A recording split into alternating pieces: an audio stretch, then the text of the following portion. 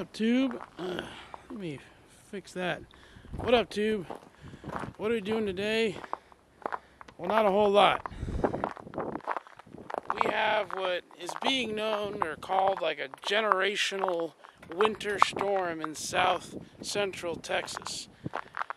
I'm walking out to the end of my driveway carefully. I got a stick, see, to hold, so I can show you what the street looks like. They're asking everybody to stay off the roads. If I slip and fall, hopefully I save the camera. Actually, I've been out here a couple times to check. See, I slipped, but I didn't. The street looks like this. Currently, it's a big sheet of ice. It is the afternoon, but yeah, this is a big sheet of ice.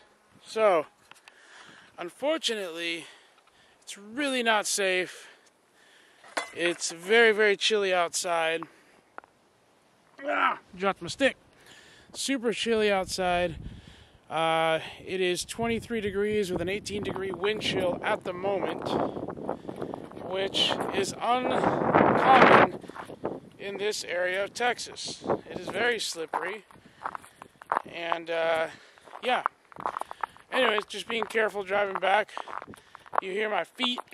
That's crunching ice on our road base driveway.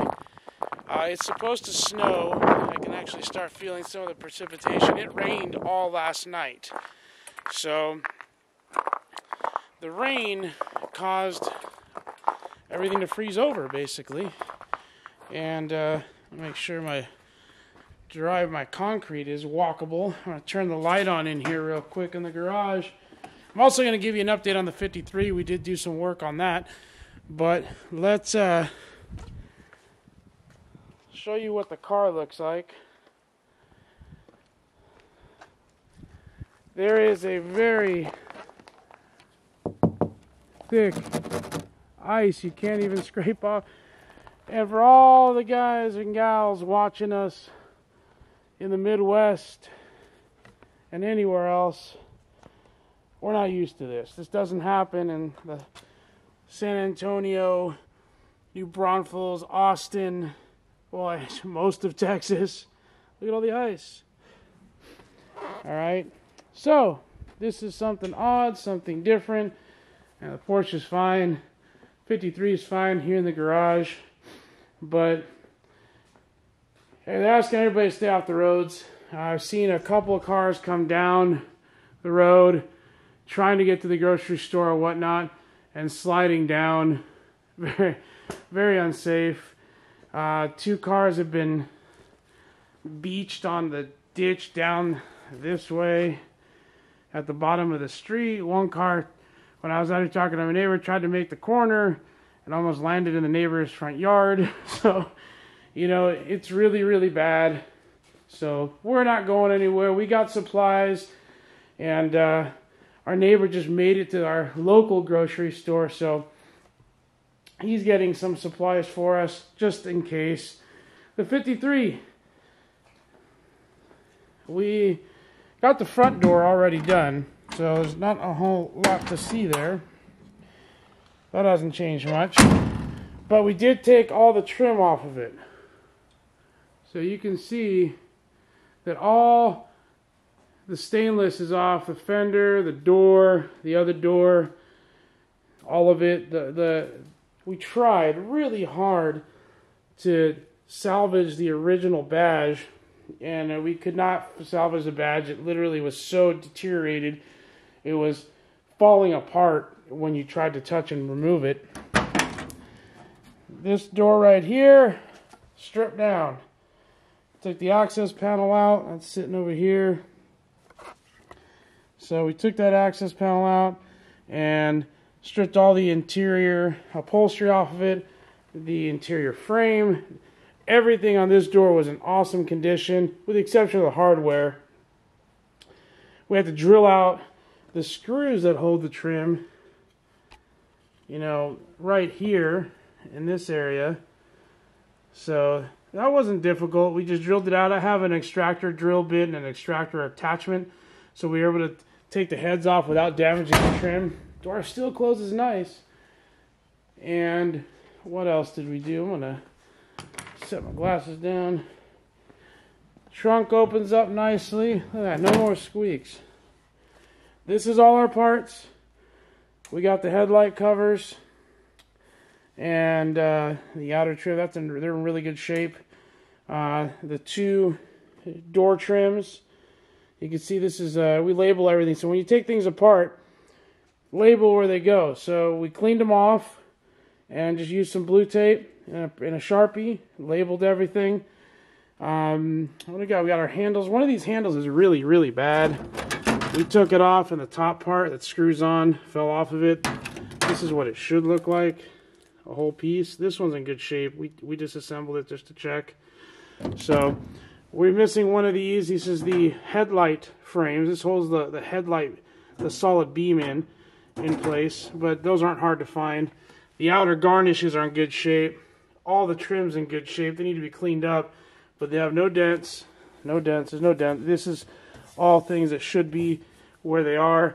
Like I said, they just need to be cleaned up.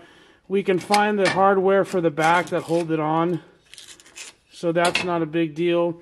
The nose garnish for the hood, that needs to be, we'll find another one. I've already found a few online. And then there's the upper garnish for the top of the hood that I thought was here. I don't know where I put it. Oh, it's behind this piece. It's right there. Again, that one's very worn. We just hold on to it. It's very worn. And we'll find, well, the upper garnish, I'll show you on the hood, we're probably not going to replace. This is the old hardware. I got one glove on. It's like, you know, this is all the old stuff.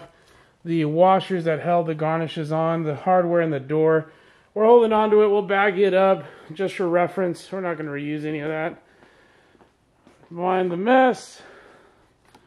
We had to pile stuff in. You can see this is the original color of the car right here. That's kind of cool. It was like a light mint green. And what we're going to do is we're going to weld the two halves completely shut. So there's two halves of the hood. We're going to weld this solid, not use the garnish here, smooth this out. That's the plan. Still don't know if I'm going to find a new one. I probably will find a new garnish for the nose right here. So that'll be cool. These are what the buckets look like. We're going to get new ones of that and get all the wiring out of here. There's not a whole lot of that. So next thing we got to do is actually start disassembling the outer trim, taking this off, all this stainless out. And yeah, we'll be done with this side of the car with the exception of the windshield and the back window. So we will be purchasing as soon as we can get to the store. Probably this is going to last all the way. This weather is going to get worse tonight. And I'll tell you how much worse. But once we get back out safely, probably over the weekend, we're going to get some wheel dollies so we can elevate the car on dollies and actually pull the Porsche out, move this car this way so we can center it and work on the driver's side. So, great news is, got under the car, got under the door. This passenger door is in great condition. So, the front door we already know, it's got that big hole of oxidation in it. We already got the new doors in. They're at my buddy's shop. I got to get them back over here. But this door is great. The other two doors looked better condition than this side, so I'm not expecting any surprises there. Knock on 53 metal. But weather. It's late afternoon. It's going to get worse. I'm going to go back inside. It's super cold. The wind chill stinks even in the garage. I got one glove on. The other one I had to take off so I can, push the buttons on the camera. But it is beautiful, but we're supposed to get snow tonight. It's supposed to rain. It rained last night. It was freezing rain. So you can tell it freezed over. All the cars just sitting here. The streets frozen. The neighborhood kids up the street were sliding down the street just on their shoes earlier. It was kind of cool. But we're supposed to get snow, and according to the emergency weather forecasting thingy for our local area, this ranges pretty much all of central and south Texas, but mainly up here in the hill country, we're supposed to get up to 6 inches of snow. Now, I believe I've never been in that. I've been in cold weather on the East Coast, in the Midwest in December and January, but I've never felt that, and hopefully I don't have to. So, hoping everybody's safe. I know the winter is stronger in other areas in the Midwest this week, even in northern parts of Arizona and the Pacific Northwest. So everybody be safe, be vigilant. Don't drive unless you have to, and if you have to, make sure you know what you're doing and you have the proper vehicle for it. Gigi loves it. Look at her. That's our pup, our gray nose. Come on, Mama, come on. Penny, our old girl's like, what the heck is going on? Ruben. There she goes, there she goes.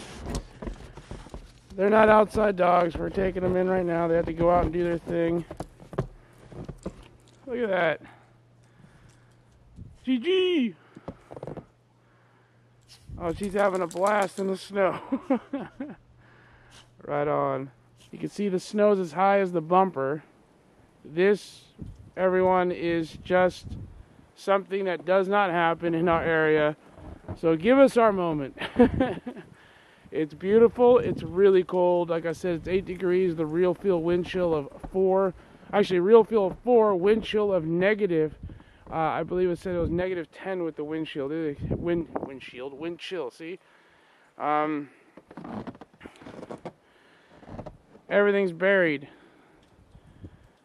Everything is buried. Let's take a tape measure. I got one glove on. I don't know where I put that tape measure. There it is. Alright, let's go in an area where I didn't move. Sorry for the shake cam. Trying to maneuver a frozen hand and a gloved hand. Well, be fair. We didn't move any snow in this area. There it is. At least on my deck. I'm going to call that 6 inches. It's just over 6 inches. I'm going to go down real quick here. Let's see if we don't fall. Oh my gosh. Yeah, this is fun. I don't even know where the steps are. Good stuff, good stuff. Out here there's no dog landmines, if you know what I mean. Let's try it here. There it is. I'll try one more spot for reference as we get shallower. I'm going to call that 6 inches. 6 inches of snow in the San Antonio area, at least ours. We'll say the hill country area, just about 40 minutes north of San Antonio. Yeah, I mean, again, look at how high the snow is out in our car. That's our Tucson. That's the Camry. That's the Elantra. It is cold. I need to get to my shovel that's in there. Let's see if we make that work today. Woo! This wind chill sucks. Again, not something we're used to. So we're taking a lot of pictures and we're documenting this. It's beautiful, it's cold, be safe if you're in Texas or wherever you have weather like this. We're not going anywhere today. I want to thank our utility companies, our first responders, everyone that's out there helping people that do need help. So far, so good. They maintenanced everything starting in the beginning of January, so it's nice that they do that every year, so our power lines are clear. And right now, the only thing is us, the people, not overusing the grid, which so far so good, at least in our area. So I'm gonna clean this up. Nice short video of our snow.